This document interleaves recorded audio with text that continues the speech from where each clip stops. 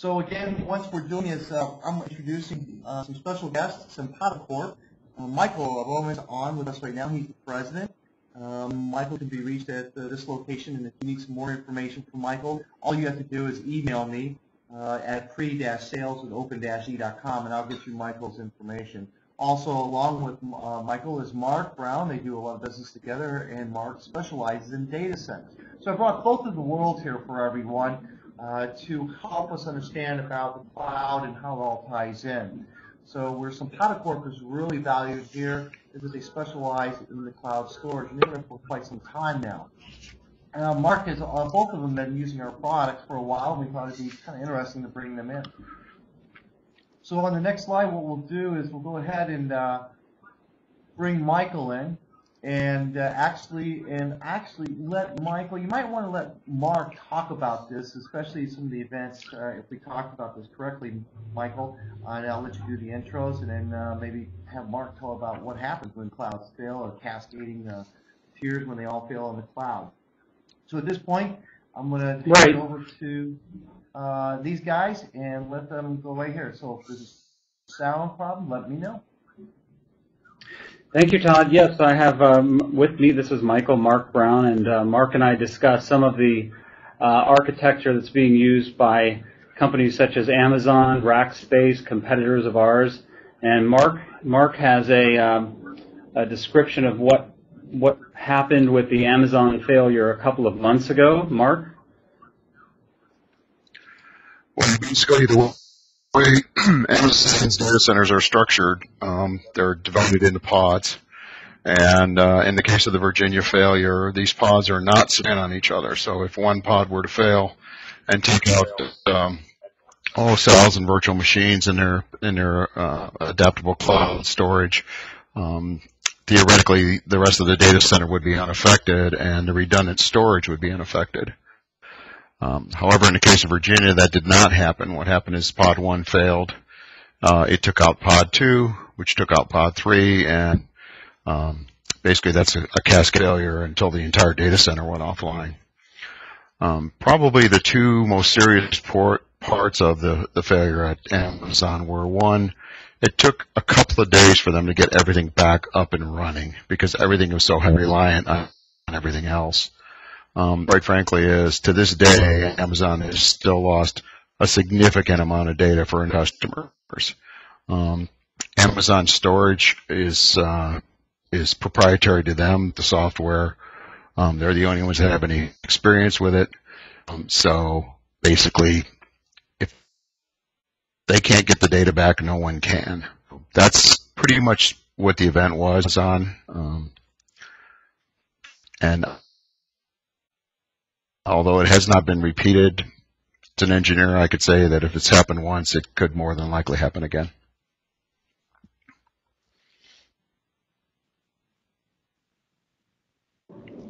Todd, you want to flip to the next slide?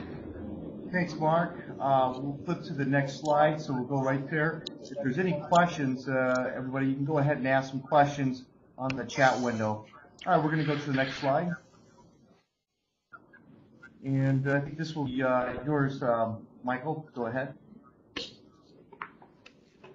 Todd, let's see. I don't have that slide up here.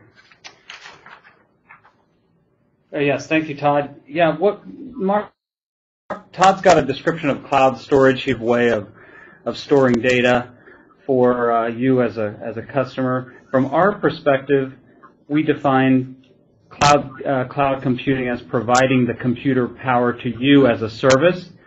And in the case of virtualizing and hosting the Open-E DSS V6, which is storage, we provide storage as a service to you. So provisioning and providing what is needed by the customer is how we define cloud.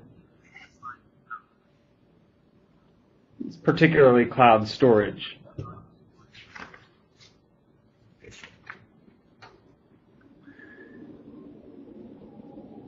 Yeah, sure. Yes, you want me to?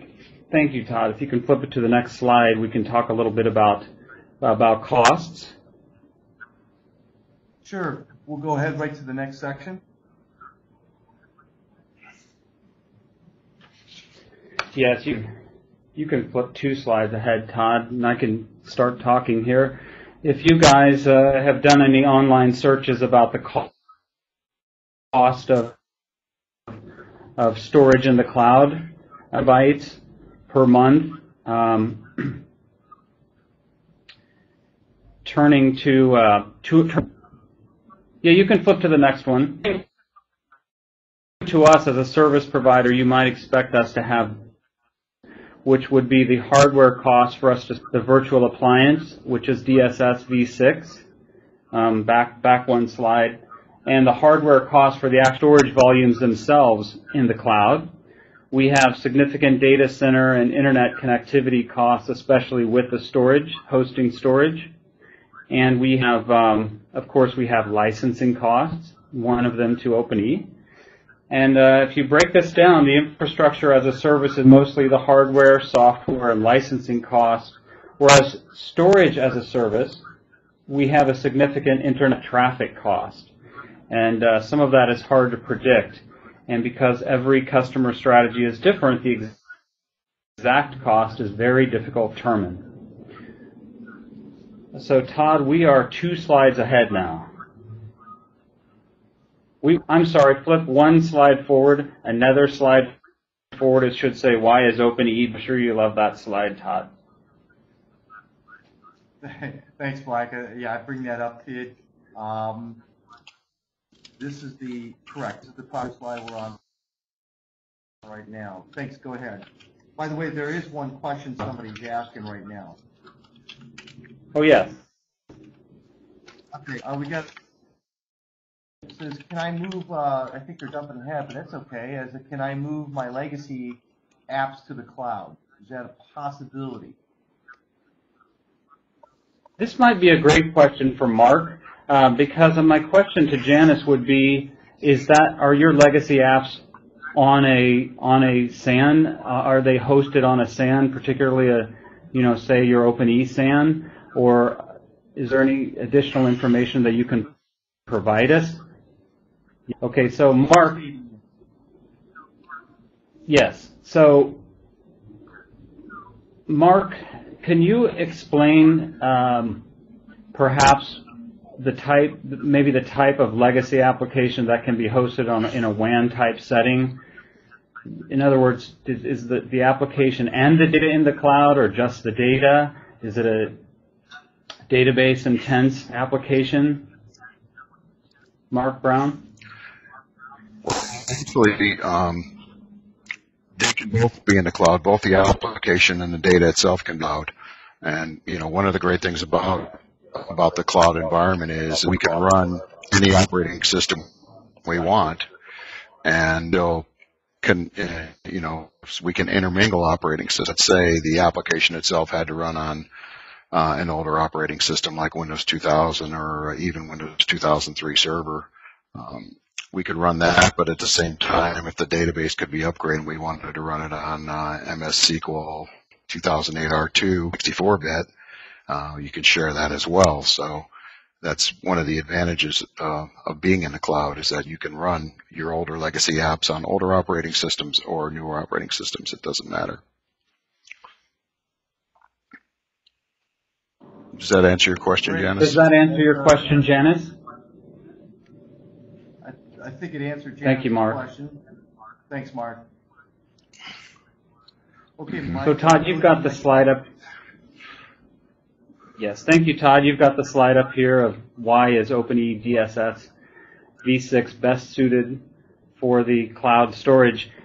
The issue here is pretty simple, actually. As a customer, you have several choices for online storage. A couple of weeks ago, Amazon announced a service providing storage, presenting storage as an iSCSI target, perhaps a SAN target. The price is very similar to ours and other providers that I've seen, but the advantage to running Open-E, the DSS V6 itself as a virtual machine in the cloud for you as an Open-E customer is the bells and whistles that you are going to be able to interface between your local SAN and the DSS in the cloud. So you have more options of how to tune that cloud-based SAN. efficient use of bandwidth, say through compression and synchronous replication, for example, specific to the DSS V6. And also because of the DSS V6 web interface that you might already be used to, you can easily tell if the replicated data, the data in the cloud, is good or not, if it's valid, or if you had an issue, would it be ready for a failover. So the next slide, Todd, if you're ready for that, do we have any questions on this slide?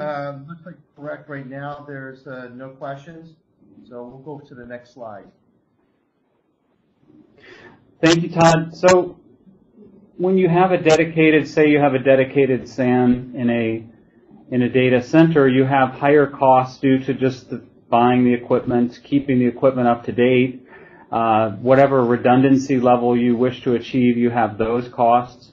And frankly, it can be just a hassle. Whereas in the virtualized world, in the virtual world, we have clusters running where we host products such as DSS V6. There's already redundancy built in. By the way, we have built those clusters. And there's no capital outlay for you having to buy hardware. It's a monthly cost, or as we say, pay as you go, pay as you use. And upgrading for you, upgrading the storage capacity or upgrading any other type of setup that we have is really just a kind of a upgrade on the fly, and you're ready to go. So you can literally upgrade, add storage volumes, upgrade storage on the fly, which is significantly more convenient than, of course, having to buy and host your own equipment.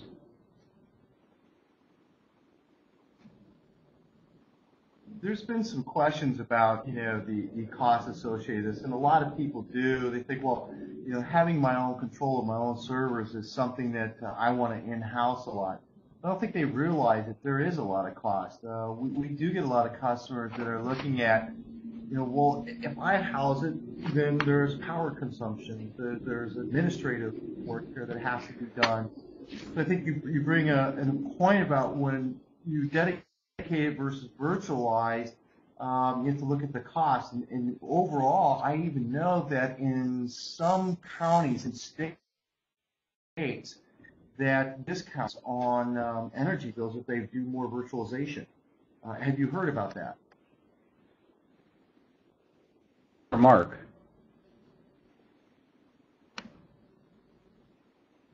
Mark, are you familiar with that? Where if you're putting in place where if you, let's say you have many of the servers that a lot of the energy companies that basically are your power companies that give you a certain discount by doing a lot of virtual.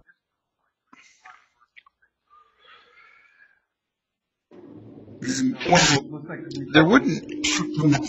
Yeah, we may have lost. I mean, I can speak. I don't know specifically, Todd, about certain counties in California. We may have tax credits available. I don't specifically know how they determine what percentage of our infrastructure is virtualized, but being green is it's more. It's not a straight line. You get an added benefit as you become more green, and virtualization certainly allows us to do that. It kind of goes back to the initial,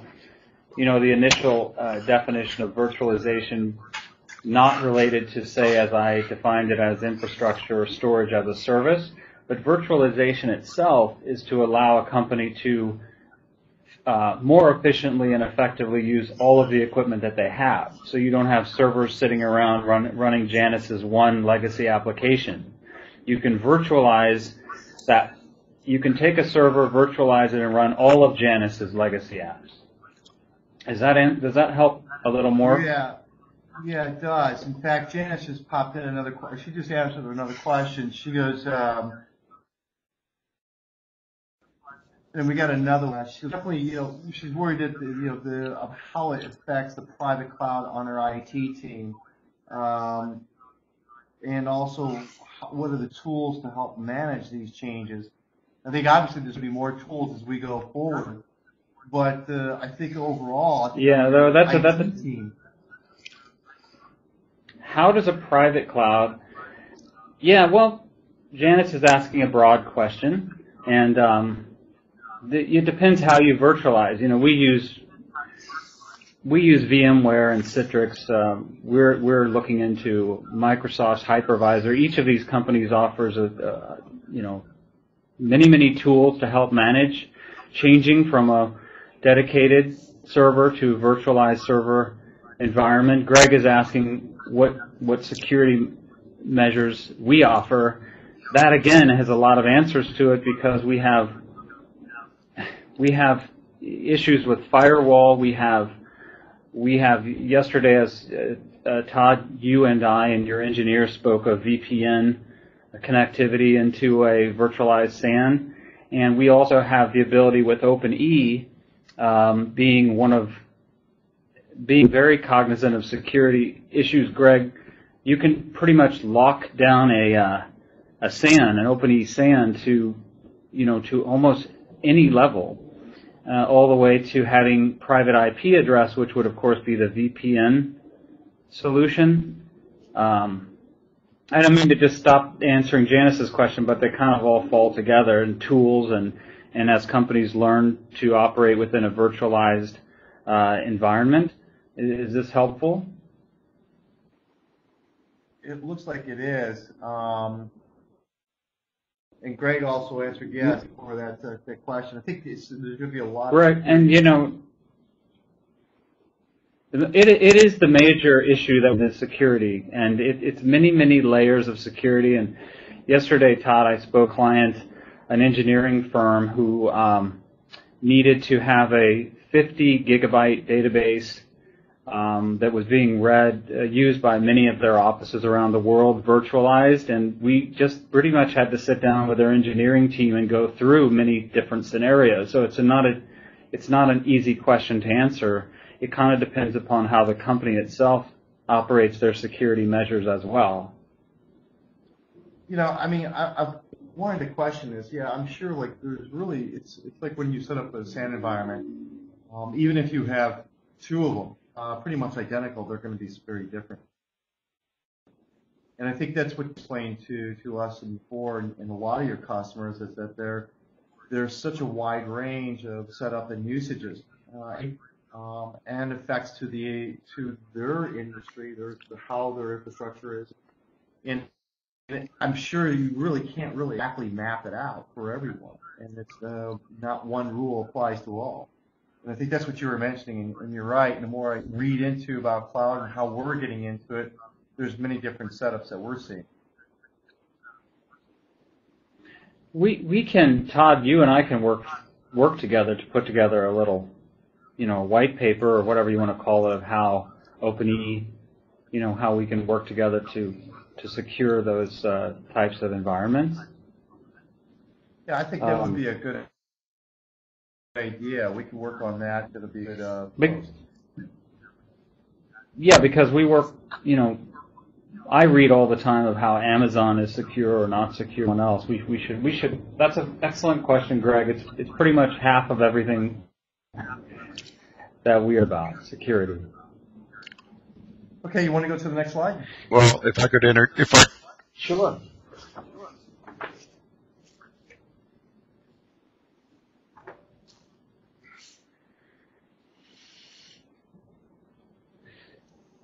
There you go. Yes, okay. All right, thank you, Todd. Yeah, well, what happens when a disaster occurs? And I think disaster can be fire, flood, terrorism, and employee mischief, all sorts of things. Total catastrophic failure at the customer site. We've kind of lumped two things in together, but let's just say the customer SAN goes down, and we have to recover data. Well, we don't. With the DSS V6, it's not necessarily just a data recovery. It's actually a data failover. So looking at a scenario where a SAN goes down on the customer site, the And Todd, please fill in any additional details on this. I'm being brief here, but the administrator is notified by an email that the SAN has failed on the customer site.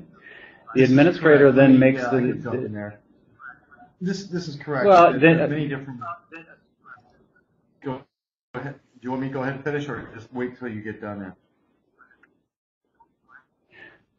So Todd, if the administrator switches the user over to the virtual SAN and gives us time to bring the customer SAN back online, and then you can discuss how the replication would occur to bring the local SAN back online.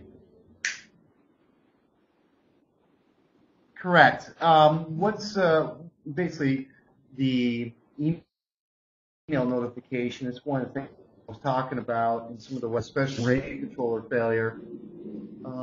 I see a lot of tickets that come in where I get engineers that say, how come I wasn't identified, or how come I wasn't notified that something went down? And basically, they don't set up the email alerting system within the RAID controller. Now, with the automatic failover that we have built in mechanisms that if the RAID controller is failing, let's say on the source, then we send out an email and we set up the email alert system in the DSS V6. Another thing is that we work with the LSI RAID controllers and freeware, so you can receive emails if there is issues with the failover. Primary server is having, let's say, 2 drives failing on a RAID 6, then it's automatically going to fail over. But we do send out the email alerts. Additionally, you can use some mid-2 compliances where we have SNMP version 2 and 3, so you can put up some other learning system as well.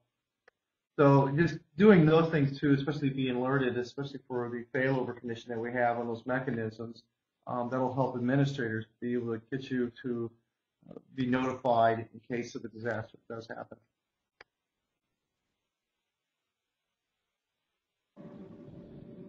We've got we got some questions coming up. What happens in the event of data corruption? That's a good one. We have seen data corruption in many different areas.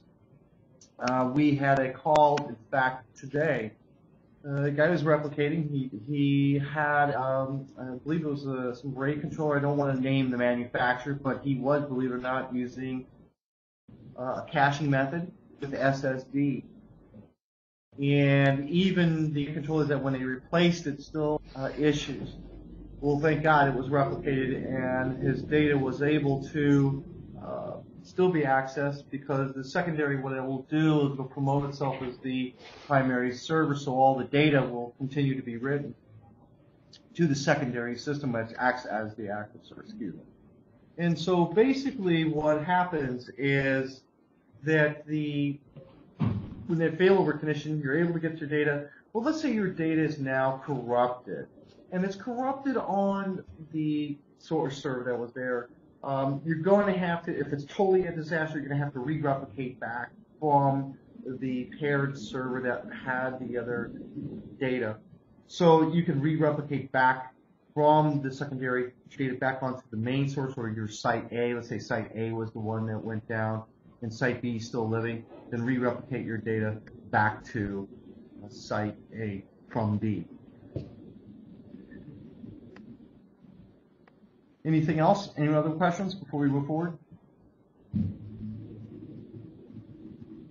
Here's another question coming up, Michael. And Mark, if you're replicating, can you do a DR test on the replicated data? So Neer's asking, can you do a disaster recovery test on the replicated?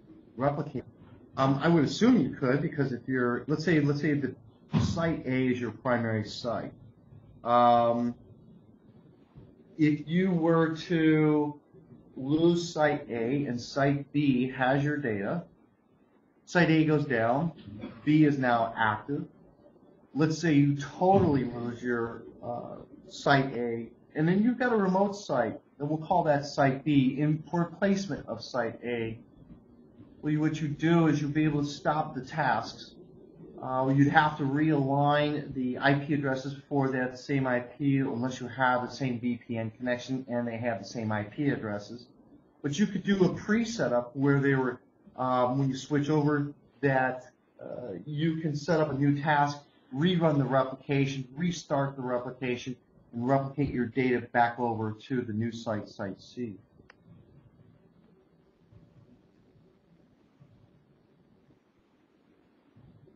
Okay, Mark or Mike, you got where to go to the next slide? I'm ready. Okay, I'm going to flip it over to the next slide. Yes, we're ready.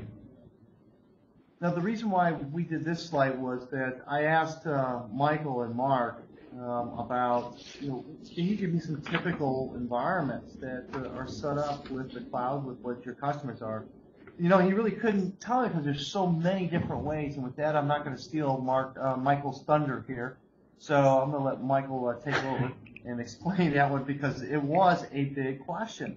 And I think you can give some better examples of when we set this up and different types of scenarios, but we kind of just did a general overview. Go ahead, Mike. Oh, I was afraid you were going to do that to me, Todd. We basically treat, we try to set up the virtualized, and by the way, Mark is here.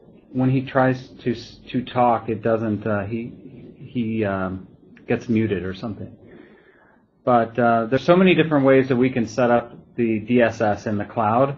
The way that we have it pictured here is that it is as though it is on the same LAN but over the WAN. So we have the security issues that who asked that question? Greg asked earlier to 50% of the battle, and Nir has another question for us.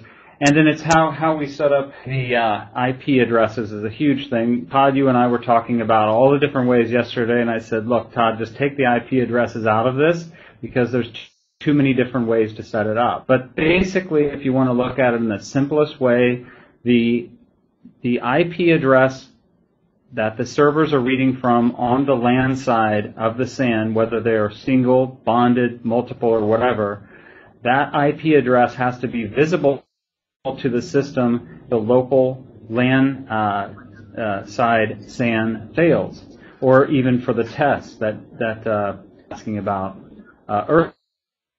earlier. There's other issues of just the way Open-E operates, which is the heartbeat or the ping node that Open-E operates.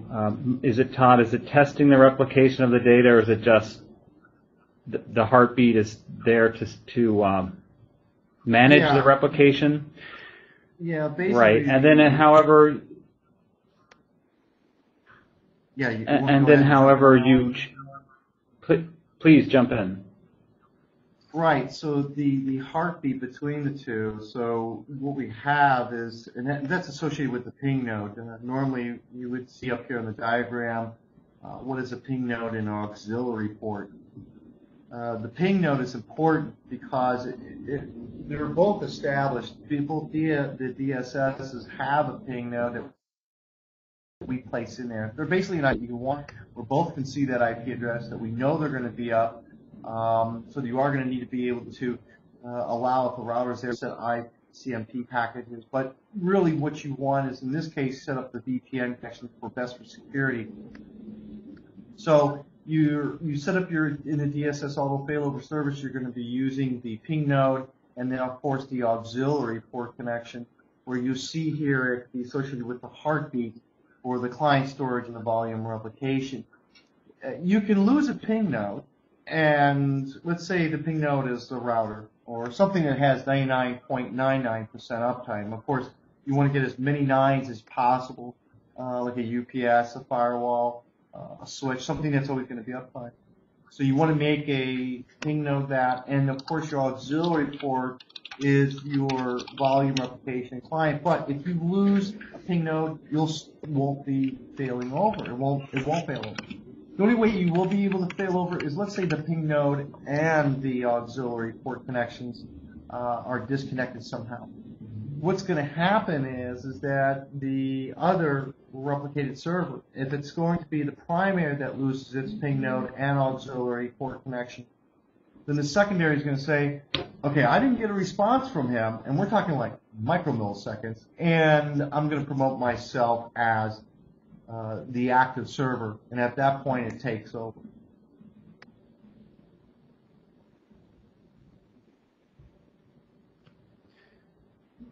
Todd, can you answer the question that Nir is asking about resyncing the data from an alternative source, such as another drive or tape? Yeah, that's going to be really difficult. Well, not necessarily. There are some ideas to do that. In fact, there is a product out there that's really useful. It's called VM Protect 6. And I'll type that in. We're doing another webinar on this. It's with Acronis. In that we have set up and tested it, and it's pretty demonstrating that in the next, I think in about 2 weeks, we're going to be showing that. I'm going to type that in. Again, it's from Acronis, and it's called VM Protect. And version 6 is the current version right now. We saw how this worked, where we were able to take virtual machines and back them up, and then we were able to store them anywhere from NAS or a target. Let's say from, if you say a Windows 2008 server running this vSphere client side to connect to your virtual machines. What it did it very fast and very clean, is that it replicated, not replicated, but basically you can replicate. So that it takes the whole image, and then you can store it on, let's say, a NAS share, and then you could replicate that to, let's say, another site and restore that back on. And what's really unique about it is that it can restore it onto the original, where the original virtual machine is, or it'll create a new one. So it's very unique in what it does. It's very inexpensive. I think it's under $700, and so it works for VMware 4.0, 4.1, and 5.0. So you can restore it. DSS does not currently have the ability to back up from tape from a block device such as Fiber Channel or iSCSI. We are working on that, but this probably later on in this feature this year. But you do have the ability to store your virtual machines or back up your virtual machines using the VM Protect by Acronis, and that way you can store it on a NAS share. And from the NAS share, then you can go ahead and use the built-in backup functionality that's in with DSS.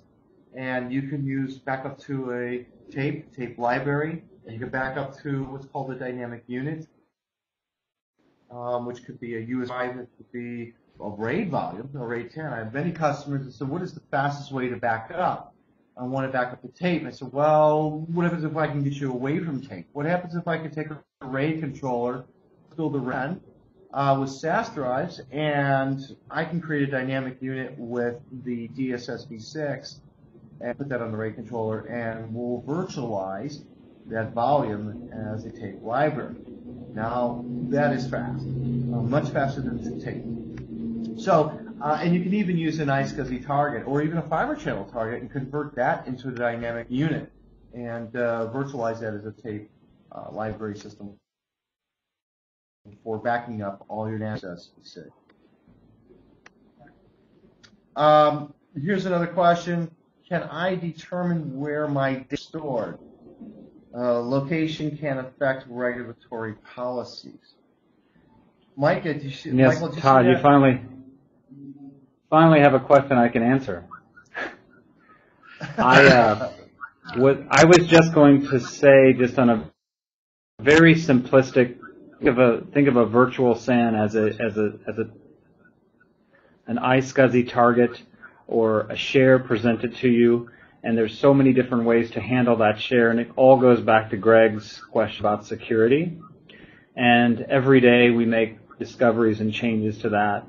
But as far as the question of, again, Greg, where the data is stored, in our case, we can tell you where it's stored. Our data center is in El Segundo, California, with a point of presence at One Wilshire, the One Wilshire building in downtown LA. We have other contacts around the country, but we always know where the virtual machines are. Most of my competitors are that way. I'm not sure about some of the very, very large ones, such as Amazon and Rackspace. Go ahead, Todd. No. Say that again. We lost a little connection there. Concerning Rackspace? Oh, you lost me? Yeah, the answer to Greg's question is yes. We know where the virtual storage machines are.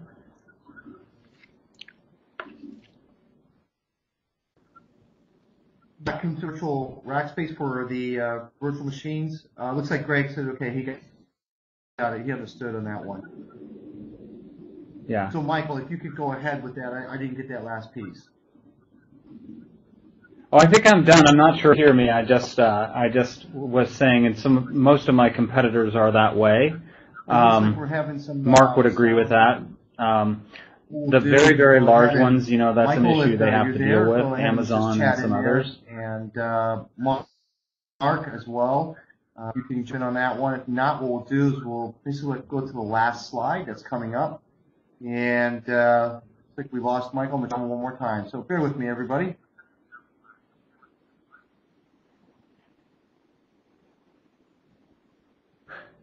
Go ahead, Michael. Go ahead and test it now. Okay, Todd. This is the 17th sound check. So we'll see if we get if we can hear me out here. If we can hear me out here in Los Angeles. I think we can hear you now. Thank you, Todd. So let's go ahead with the next slide. I think we left this one up for Michael for the end here, because this one we wanted to show some kind of interesting topic on this. Michael, I'll let you take it over. Todd, I wasn't certain. I'm not really certain what the topic is. Just on a serious note, I'm not seeing the last slide, but if I I've just trailed off. But the serious topic here is all of these online storage companies offering who knows what this for storage, and we're not sure what the long-term model is for them as far as when they run out of first run, second run financing, whatever. So just pay attention to who your virtual provider is, the storage provider. What equipment do they use? Where are they? Who are they? Can you talk to them? Have they been around for a while? What technologies are they using? Spoke to dozens of companies before really gravitating toward Open-E because of the quality of the product and the ability for me to speak to engineers when I need to about how to do certain things for, say, Greg's security issues or Janice's legacy apps. And I feel very strongly that that together we can overcome most of the issues that come up with this relatively new territory, which is virtualizing storage in the cloud. It's true. I saw a lot of articles. We have some articles even on our website, and I could bring those up where they're located. In fact, I will just do this real quickly, and then see if I can bring this up for everybody. You're going to see your screen pop up. Let me just give me a second to load it up so everybody can go to the website at Open-E. But I wanted to point out that when researching this, we did find out that there were a lot of companies that did go under and didn't have experience of issues with there's like the cartoon pointed out, they went out of business, or they didn't have enough proper funding. They painted themselves, or they just ran out. Ultimately, what happens is, what are you going to do with your data? What you've already settled and you put a lot of effort, you lost a lot of. Now, who do you run to? Who do you go to? You see things like Amazon. There is a plethora of information on Google when you ask about your cloud storage, or you want to know a little bit more, you can click right here at Open-E Storage.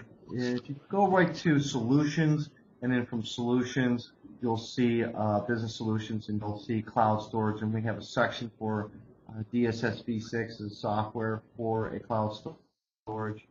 How to serve thousands of users simultaneously under the cloud storage topic that we have here, and of course, solution for cloud. So, you might want to take advantage of this and also do some research. You can also contact us at Power, and they'll be happy to answer any of your questions. And that's why we wanted to basically bring this up on the case of the last cartoon that we're showing here. So I think that was really the interesting part of it all. Well, I think that's pretty much all that I have on this. And Michael has come to add any last notes before we session. I do want to thank again for both of you showing up. With that, I'll let you, Michael, have the last comment. Hey, thank you very much, Todd, for putting this together. And I know we've all had lots of good, healthy discussions about this subject. I'm happy to talk to anybody offline. I think you put my website address on the presentation. I appreciate everyone today and has gotten through our sound checks. Thank you all. Thanks, Michael. We do have one last question, and I'll answer it, and then we'll close out the session. Someone else ask a question, please do. It says, can you install Open-E? I can answer it. I was dying to answer that, but please, Mark, go ahead. Yes, you can. Actually, one of the other things that AAA does is virtual private servers, and we run Zen Server and Citrix Zen Server and then the Linux version of Zen Server, and in both of those environments we use Open-E. It's proven to be a very, very stable product. We have had some very minor issues with it, nothing serious and nothing that we haven't been able to recover from very, very quickly, and we've quite frankly never lost any data, never had any issues with data corruption in those environments running Open-E. So.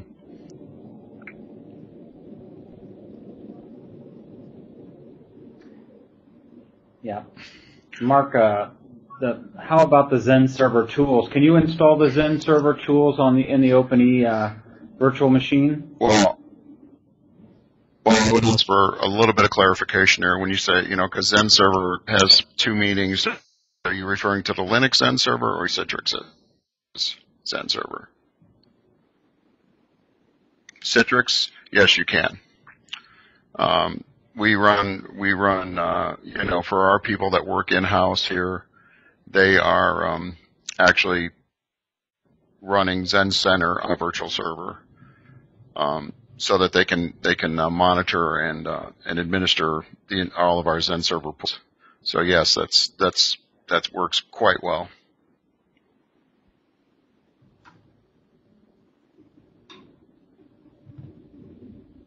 Great. Welcome. Looks like you answered all the questions. So I believe that there's no more questions. Thank you for your patience. Profuse apologies.